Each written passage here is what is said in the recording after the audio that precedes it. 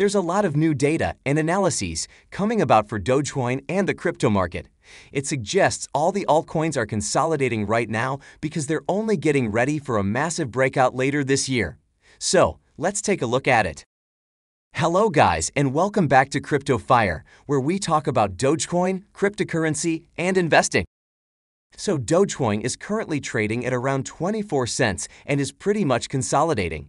I'm sure that a lot of people are concerned about it, but we have to remember that Dogecoin has jumped over 25% since last week. Now, the important thing for it is to breach its 200-day moving average, which currently stands around 27 cents.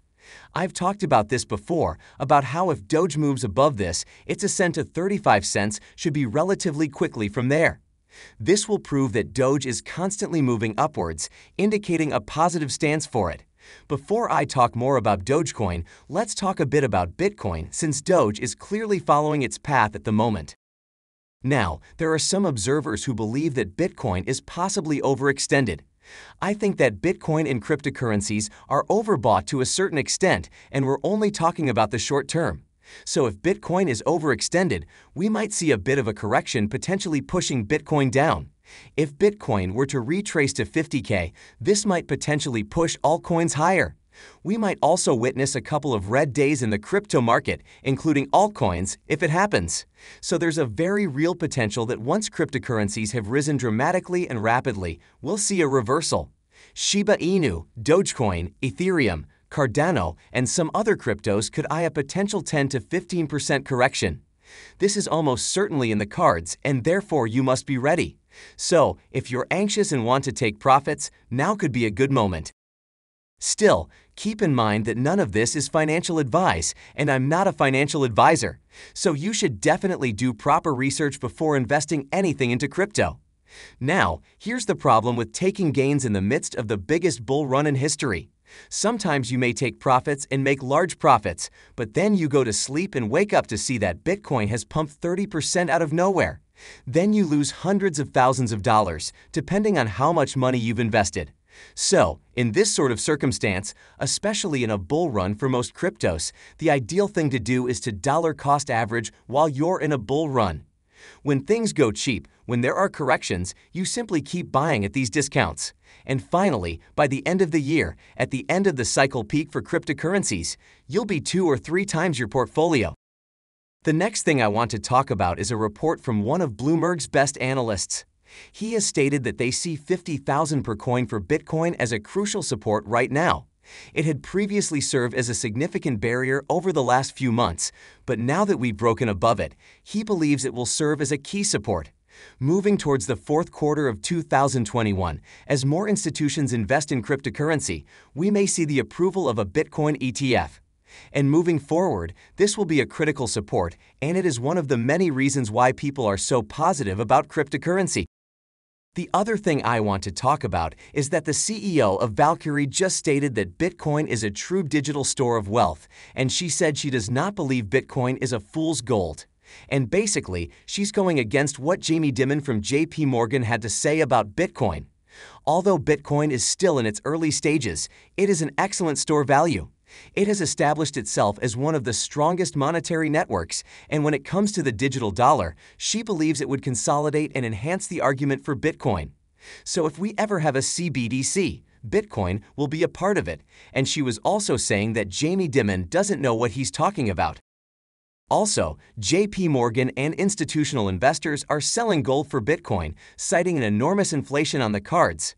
Now, with the release of this report, we are seeing a lot of institutions adopting crypto as their safety net. If you put it into gold, there are dangers connected with it since gold is more difficult to purchase. When it comes to gold, it is common to be taken advantage of. You frequently need to have someone else keep your gold in order for it to be functional.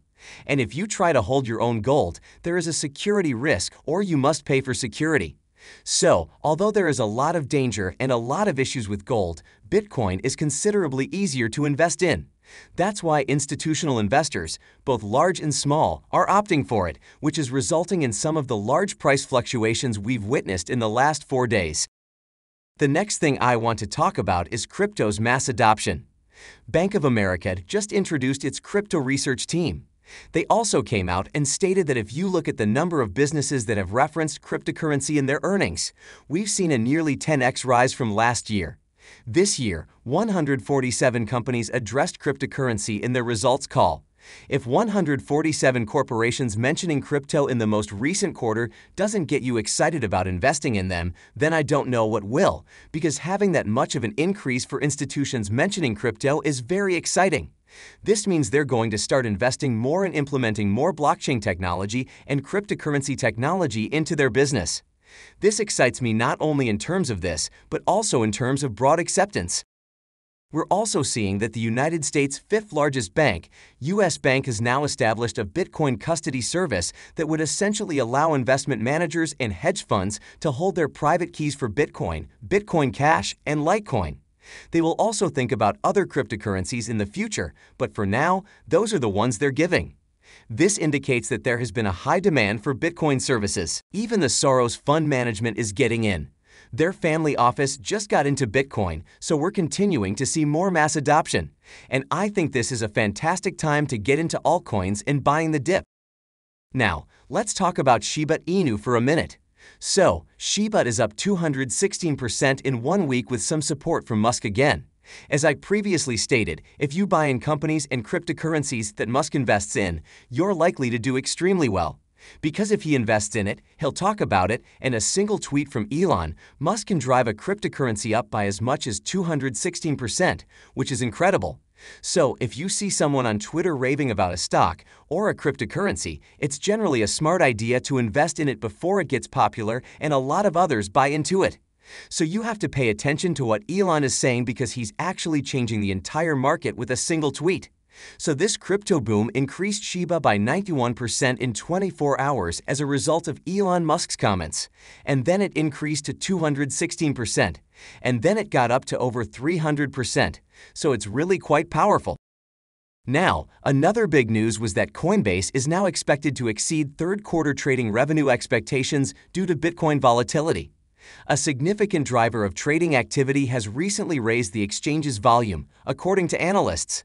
So, as emotion and enthusiasm for crypto develops, more individuals get into it. They'll seek out safer and safer trades.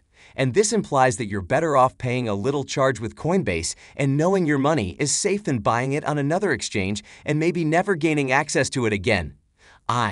There are people who bought on Gemini and other marketplaces, and it took them 3 or more months to get their money back, during which time they may have experienced many highs and lows. Now, if you acquired Bitcoin for $30K in January and had the option to sell it at $63K in May, but that exchange didn't let you since you couldn't access your funds, it would have been really disappointing. Coming back to Dogecoin, I still think that it's only getting started for its massive bull run. Look at the entire market cap right now, which is $2.32 trillion. Personally, I think we're going to touch $2.5 trillion by the end of this week. I also think that Dogecoin's share of the entire market will slightly increase also because it's very closely tied with Bitcoin right now. We saw how all the altcoins were consolidating 2 days ago except Dogecoin, which was rising just as much as Bitcoin was. We now have roughly 2.5 days remaining in the week. So, my prediction is that we may be looking at $2.5 trillion by Monday, and this is something we haven't seen since May when Bitcoin was at an all-time high. And this is it for today's video. Thanks for watching till the end. If you enjoyed it, please consider liking and sharing it with your friends. Also, please subscribe to the channel and turn on post notifications for daily videos on Dogecoin and cryptocurrency. If you have any questions or suggestions, please leave them in the comment section below. Goodbye. Take care.